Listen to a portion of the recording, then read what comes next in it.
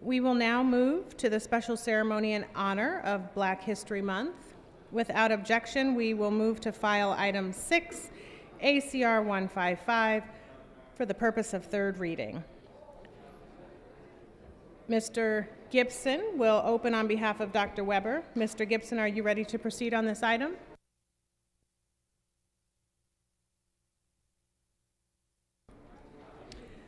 The clerk will read ACR 155. Assembly Concurrent Resolution 155 by Assemblymember Weber and others relative to Black History Month. Mr. Gibson, you may open on the measure. Madam Speaker and members. Good morning, Madam Speaker and members. I rise as a proud co-author of AC 155, recognizing February 20th as Black History Month. Black history is American history and should be remembered as such. The countless contributions African Americans have made to our nation embodies a state array of disciplines, from science, technology, academia, to government and social leadership. This month, more than ever, let us celebrate these accomplishments and individuals while acknowledging their perseverance through the dark times in Americans' history. Their efforts open doors for all African Americans. However, their fight does not end until discrimination they face is also a thing of the past. Dr. Martin Luther King Jr. led the protests over the Pettus Bridge because the fight was for voting rights was in Selma. Rosa Parks started a movement by refusing to give up her seat because the fight was in Montgomery, Alabama. Dr. Shirley Weber, who fought a change of use of force standards, the fight is here. Autumn Burke, who made child poverty her issue because the fight is here. Mr. Kevin McCarthy, who worked on early childhood education because the fight is here. These members, all along with my colleagues, are fighting to carry on legislation and also a legacy because the fight is here. I encourage you to please join me in recognizing Black History Month and commit yourselves to the fight. Members, I respectfully ask for an aye vote on ACR 155 because the fight is here. Thank you, Mr. Gibson. If there are any members who'd like to speak on the measure, please raise your microphones. Dr. Eggman, you are recognized at your desk. Thank you, Madam Speaker and members. Today I rise on behalf of the Latino Caucus. But as I rise on behalf of the Latino Caucus, I think about intersectionality. Because as we look around this floor and in these chambers in California, we look like a blend of what is everything that is beautiful about California and the United States of America. I could stand here, members, as a member of the LGBT caucus, and I can talk about the strides we've made, but I can also talk about the challenges we face when we know that LGBT, especially people of color, brown and black, face greater risks of murder, of rape, of poverty than any other group. I could stand here on behalf of the Women's Caucus and speak about historically how it has been black and brown women that have rallied behind the efforts, oftentimes in silence. We can think about people like Rosa Parks. We can think about people like Dolores Huerta. We can think about people like Shirley Chisholm. We can think about in my own community, Patricia Hatton, an OBGYN clinician who has been working with black and brown people her entire life. But today I stand on behalf of the Latino Caucus. And I think about where we are still, we've made huge strides, often behind the scenes, a lot of times in front of the scenes. And I think about the issues, again, of intersectionality. When we think about environmental justice, and we know that black and brown people live in areas where pollution is higher. We know that black and brown people live in areas where they have less access to water. We know that black and brown people often live in zip codes where they die sooner than their colleagues. A lot of this is not defined by socioeconomic, but often just on issues around race. So as we stand to celebrate Black History Month, we stand for the success that has occurred, the progress that has been made, the path forward that we continue to strive, and we know that we fight those fights best when we join arms with those who face the same situations that we face when we stand with our LGBT brothers and sisters, our Latino brothers and sisters, the women that have always helped carry the water, as well as gone to the well to get it and to serve it to those that were thirsty. We stand, all of us, together side by side, because we know when we are together, members, when we stop tearing each other apart and find ways to lift each other up, that we all stand tall as we stand on the shoulders of others, and we lay the path for others to continue the path that we help lay. On behalf of the Latino Caucus, I ask for an aye vote on ACR 155. Thank you, Dr. Eggman. Mr. Chu, you are recognized at your desk. Thank you, Madam Speaker. Colleagues, I also rise on behalf of the API Legislative Caucus in support of ACR 155. Every February, we reflect and recognize the significance of our African American communities, the legacy, the struggles, the challenges. But like our colleague from Stockton, many of us also think about the intersectionality of these issues. One of my favorite events in my district during this month is a celebration of Black History Month with the Chinese Lunar New Year.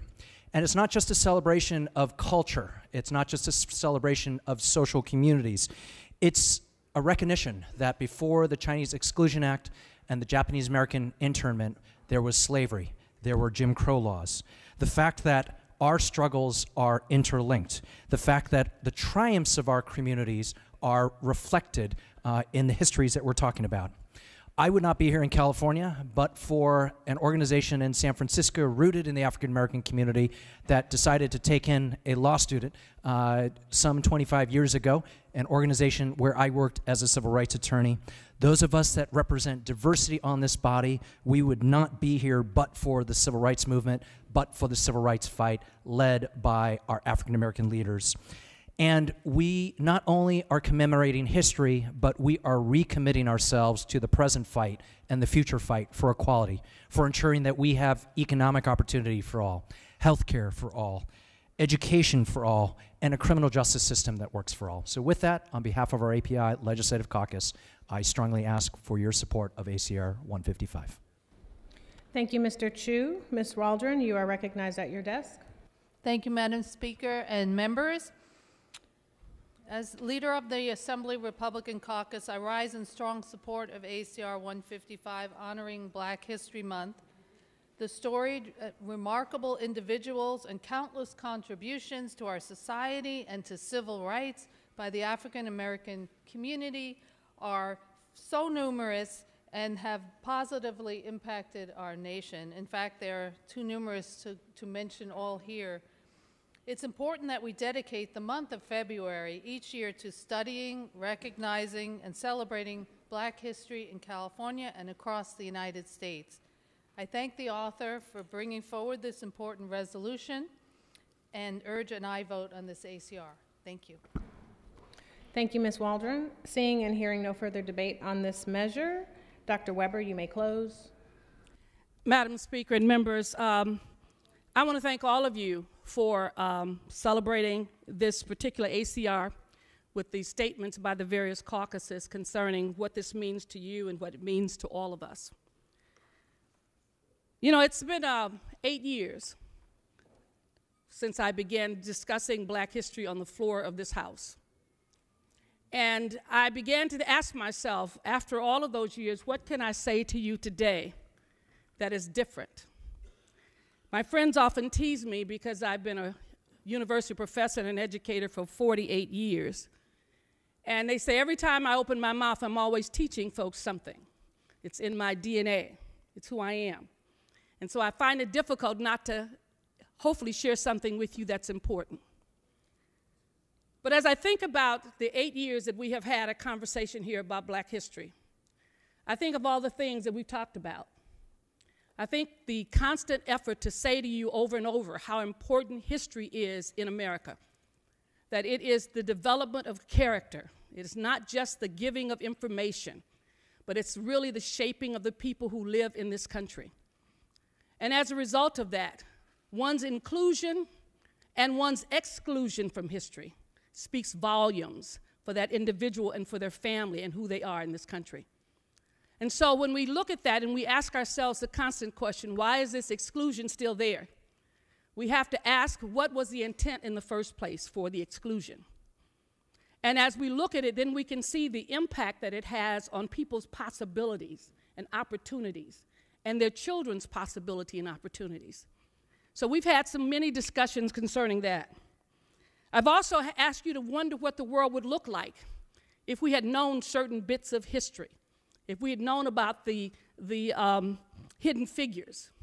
Would we be so concerned about women being in STEM, because women would probably own STEM, and surely women of color would own STEM and own science. So the lack of that information, or that misinformation of not believing that they have a right to have a role in mathematics and science, has caused us to spend lots and lots of money of trying to tell women, you can do math, you can do science, when they should be the owners of it, and they should be the ones driving it. And so we ask ourselves, what would the world look like if we had certain things that were there? And I even ask myself and my staff constantly when I'm talking about history. I went recently to see Harriet, the movie. And I came back and they said, what did you think about it? And as a historian, I began to talk about the accuracy of the movie. I thought it was accurate. I thought it was a good movie. And one of my members said to me, you know, they had friends who didn't like Harriet. They said, why? Said because whites had a role in it, and they thought it was not supposed to be about white people, but about black people. And I once again had to remind them that the history of the Underground Railroad was not just about black determination to be free, but it was also about the collaborators, the whites who could not stand the system and found ways to participate. And if they had known their history and had looked up a book like Without Sanctuary about lynching in this country, they would have seen pictures of white mothers and white children lynched alongside of black individuals because they were sympathizers. That whites sometimes risked their families, their resources, simply because they could no longer stand in an unjust system. And if we knew that, that might motivate us somehow to look for other collaborators and cooperators and others to stand with us on the issues that are so unjust. That's why I appreciate so many of you on 392. Because 85% meant that most of us who were not African Americans, who were not in those communities, saw the injustice and decided to stand. And so it becomes important when we talk about history that we have all of that. And so as I think about what am I going to talk about today about history, and then I had to remind myself what I told you last year. I live for the day when we don't have Black History Month. When Black History Month is no more than a historical statement of what we used to do, that we once celebrated history for just a month. But look at us now in the state of California, that we have a curriculum that encompasses all of California, that really provides for us the necessary information that we need to grow and to develop. And I know that seems like a pie in the sky, but it's something that can happen and must happen in California. And so I think of that because I think of two bills that you will see, that you have seen. And I look at the conflict and the issues that are there in those bills that have now come about. And we really must ask ourselves very honestly, what is the first step we take? Obviously, the first step we take is to basically look at our universities and say, are we preparing our teachers to educate our children so they have the complete picture of history and not just a piece of it? And it takes time to do that. But it never happens without the first step. And so my goal in terms of Black history is, having taught it now for 48 years as a university professor and a chair of a department and a national person dealing with Black studies, is to work so that when we talk of history in California, when we talk of history in the United States, we're talking about all of us. And our children are empowered because they see not only the struggle of one group of people to be free, they understand the preciousness of freedom, and they also see themselves in the process of making it happen. It is a thing that is now time that we stop doing the celebration once a month of Black history and Chicano history and whatever, that we stop doing that. That we mark this time and says there was a time when we used to do that, but today, this time, we do it right. I respectfully ask for your aye vote on ACR 155. Thank you for that potent close, Dr. Weber. All debate having ceased, we will move to a vote on the measure. The first roll call will be for co-authors on ACR 155. The clerk will open the roll.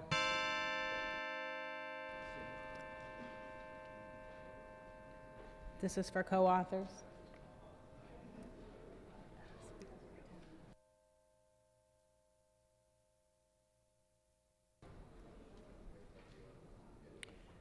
There are 72 co-authors added. We can take a voice vote on this item. All those in favor say aye. All those opposed say nay. The ayes have it. The resolution is adopted. As is tradition for the California Legislative Black Caucus, today we shall recognize unsung heroes to mark Black History Month. In the intervening years since the 1960s, the quest for justice for African Americans and all Americans has continued. The California Legislative Black Caucus established the Unsung Hero Award in honor of Dr. King to recognize those who embody his philosophy and ideals. We continue this tradition with the stellar group of individuals that we honor today. I am appointing an escort committee to bring our honorees onto the floor for a special presentation. Members should retire to the rear of the chamber as I call your name. Assembly members Burke, Cooper, Gibson, Holden, Kamlager, Jones-Sawyer, McCarty, and Weber. You all may retire to the back of the chambers. I ask Speaker Anthony Rendon, Republican Leader Marie Waldron, and CLBC Caucus Chair Shirley Weber to move to the center aisle to receive our honorees. We are moving to the introduction of the Unsung Heroes for 2020. The clerk shall read.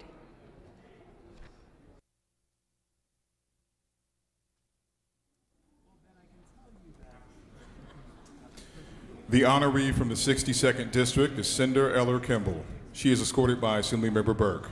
Cinder Eller Kimball has been a dedicated employee for the City of Inglewood for the past 25 years. She works directly for the Chief of Police as a Senior Community Affairs Homeless Liaison. Her duties include setting up neighborhood and business watch meetings, responding to and troubleshooting the concerns of Inglewood residents. Please welcome Cinder Eller Kimball.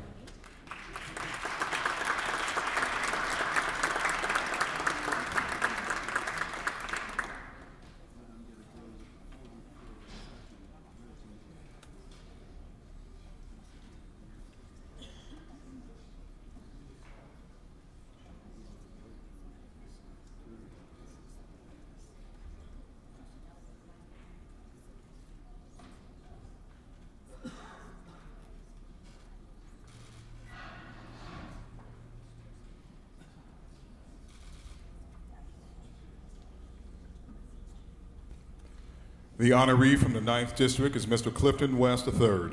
He is escorted by Assemblymember Cooper. Mr. Clifton West III is the son of Clifton West Jr. and Irene B. West, and is the oldest of 4 children. In 1968, he was the California and national champion in the mile run. In recent years, Mr. West has written a memoir to highlight some of the significant experiences from earlier in his life. It is titled Of Life and Time. Please welcome Mr. Clifton West.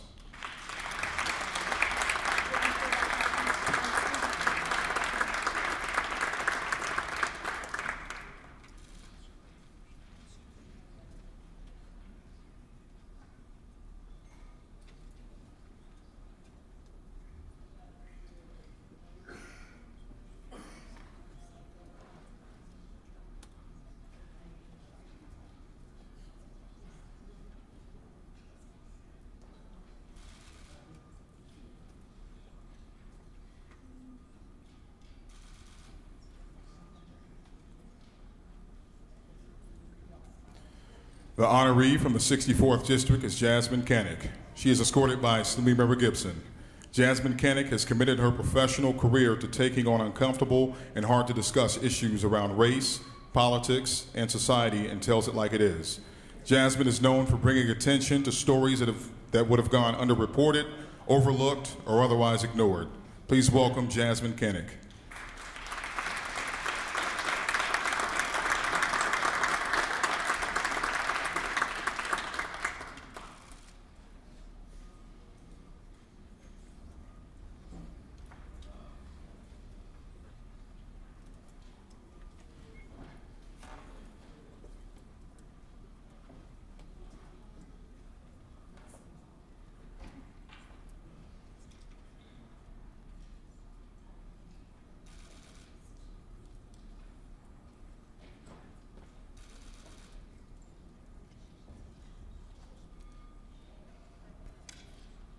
The honorees from the 41st District are Reggie and Renee Webb. They are escorted by Assemblymember Holden. Reggie and Renee Webb are successful entrepreneurs, community advocates, and owner and operators of 16 McDonald's restaurants. Together, they've established the Renee Webb Scholarship Fund. Renee was inducted into the Multiple Sclerosis Hall of Fame, and she raised $340,000 during her board service. Reggie's community service includes the University of Laverne and the Los Angeles Urban League. Please welcome Reggie and Renee Webb.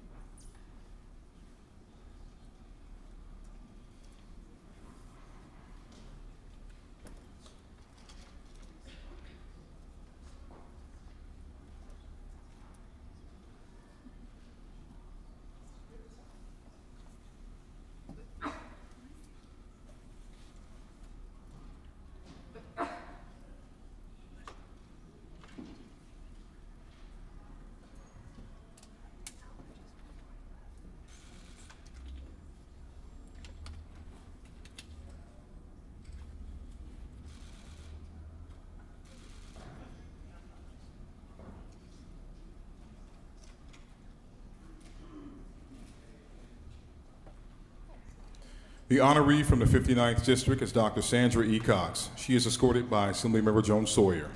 Dr. Sandra E. Cox is currently the Executive Director of the Coalition of Mental Health Professionals. She was a teacher and school psychologist for the Los Angeles Unified School District. Dr. Cox received her undergraduate degree from California State University, Los Angeles, and a master's and doctoral degree from the University of Southern California. She has done field work in child psychology, child and adult psychotherapy, and received specialized training in critical incident stress debriefing. Please welcome Dr. Sandra E. Cox.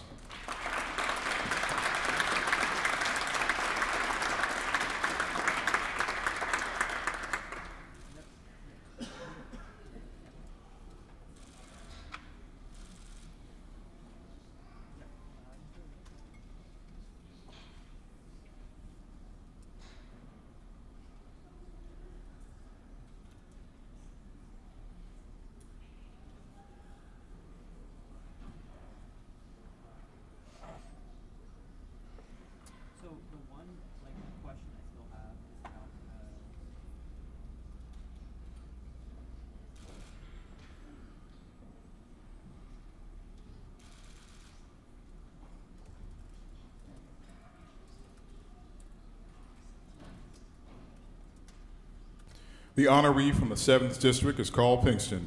He is escorted by Assemblymember McCarty. In 2008, Carl Pinkston founded the Black Parallel School Board, a community organization working parallel to the Sacramento City Unified School District Board of Education to close the achievement gap and restore equity for black students. Please welcome Carl Pinkston.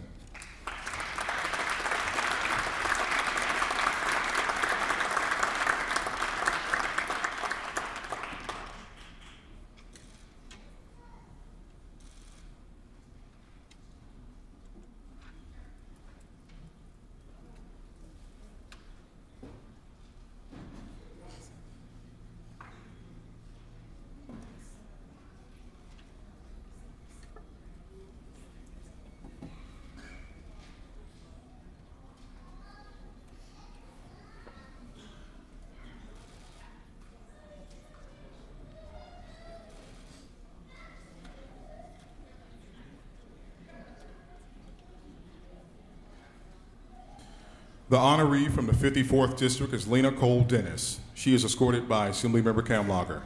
Lena Cole Dennis has collaborated with organizations from Watts Willbrook to the West Adams and all across Los Angeles in support of her community. They include the Brotherhood Crusade, the Los Angeles City Commission on the Status of Women, the Urban League, and the NAACP Legal Defense Fund.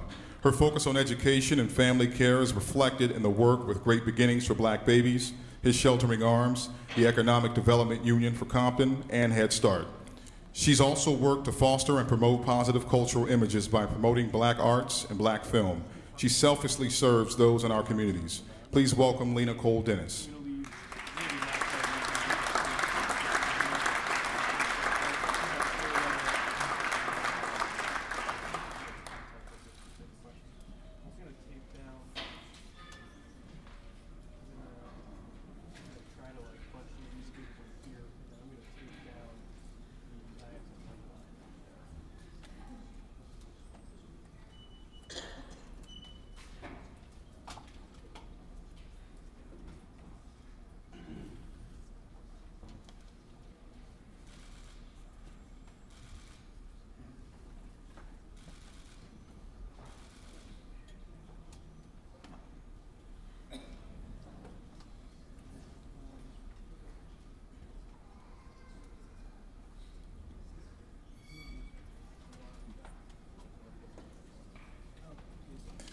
The honoree from the 79th District is Dr. Rodney Hood.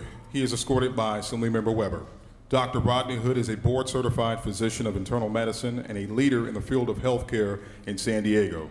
He is the president of the San Diego National Medical Association affiliate and the Golden State Medical Association.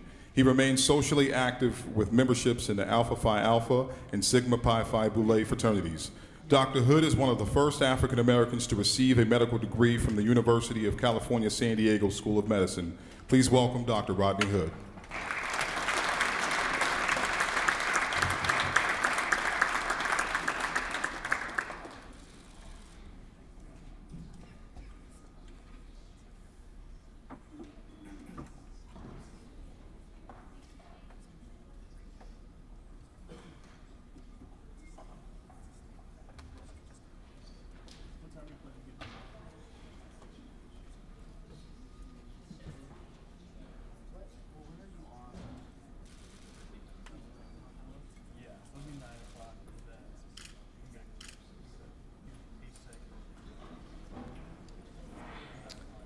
On behalf of the members of the California Legislative Black Caucus, thank you for joining us for this special ceremony today.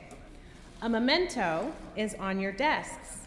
It is the 1940 edition of the Negro Motorist Green Book.